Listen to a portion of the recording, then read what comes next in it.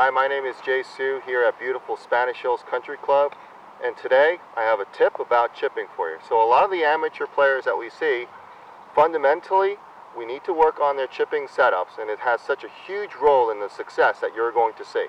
So the shot we have on hand today is a relatively short chip shot, and we're going to go through some of the setup keys that's going to help you with your chipping.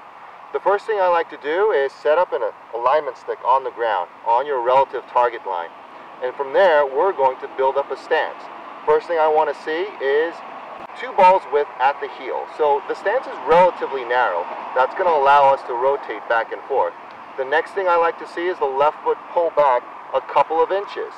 So what that does is it effectively opens up our toe line, our knee line, and to a lesser degree, the hip line.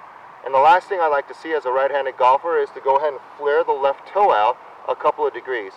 Again, all based on the idea that the little mini pivot that we're going to need in the shot is going to be crucial for the success. So, in setting up for the ball, setting up to the ball and in the shot, really you have choices for the ball position. You can play it off of your left ball that you're using here as a reference, or the right one, because remember, it was only 2 balls width.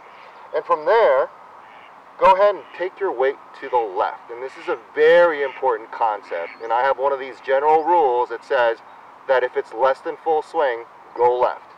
So in this particular case, here's my setup. Stand slightly open, left foot flared out.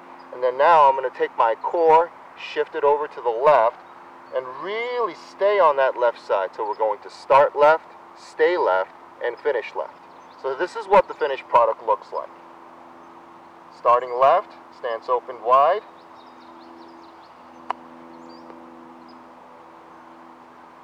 And there's your shot. Thanks for listening in, and be sure to check us out here at Spanish Hills Country Club, or you can always find me on Instagram at ddxgolf.com.